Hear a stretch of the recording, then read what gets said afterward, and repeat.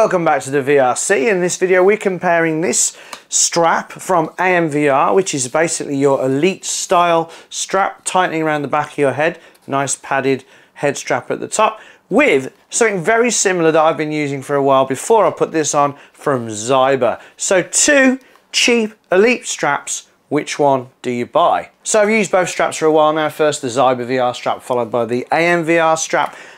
Both very similar, both have a decent dial at the back. The Zyber VR one you can actually grab because it sticks out. This one you've got to go up and down, above and below. The AMVR one's got some nice branding on the side. They're both about as comfortable as each other. They've both got a nice padded top strap as well. They're basically as good, but the Zyber has one drawback. The drawback for the Zyber is this part. Now, there's nothing wrong with it in terms of comfort. They're both as comfortable as each other. They've both got a slightly different setup. This one's got padding on the back, the Zyber one doesn't. However, when it's on the back of your head, you can't really tell a difference. They're both as comfortable. But let me show you what happens with the Zyber. This is really, really annoying.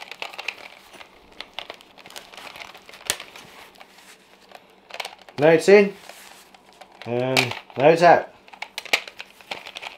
And that happens a lot. And now it's in. So with this one, because that doesn't seem to have that issue, over the two, I would probably go with this one. The other one's fine. If you couldn't get this one, I'd be totally happy with the other one. But it is annoying when this comes off. Obviously, you don't always hit it like that, but sometimes when you just put it on, it just falls off. And then you've got to slot it back in again. And this one doesn't do it, which I really like.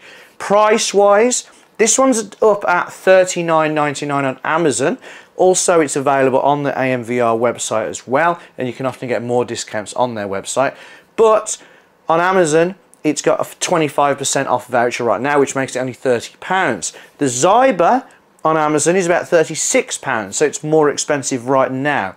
If they were both the same price, just get whichever one you like the look of the more, or the one with the more sturdy back, the AMVR one. But obviously, if I had to pick one based on what I've said, I'd definitely go with the AMVR one.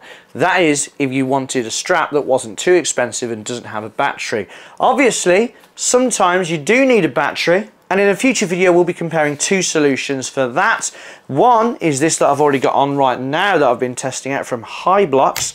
That just slots on there like a magnet, and it's really cool. Not like a magnet, it is a magnet. The other option is another thing from Zyber, so they'll be going head to head again, and it's a battery bank that you wear around your neck. I've actually reviewed one of these before for the Pico. They obviously work for all of them, but they are pretty cool. So we'll see what's better, this or this in the future. But also, the previous best strap you could get for the Quest 2, in my opinion, was one from Kiwi Design, a Kiwi Design Elite battery strap. I've got that for the Quest 3 as well, so I'll be taking this one off and I'll be checking that out as well. So coming up soon, we've got the Kiwi Design battery strap for Quest 3, and we've got battery solutions too. And until next time, because I'm obviously keeping it short and sweet, if you want to get this strap from AMVR or the one from Zyber, there's links down below. They're affiliate links, so if you use them, it doesn't cost you any more, but it helps out the channel, and I appreciate that a lot. Until next time though, play safe.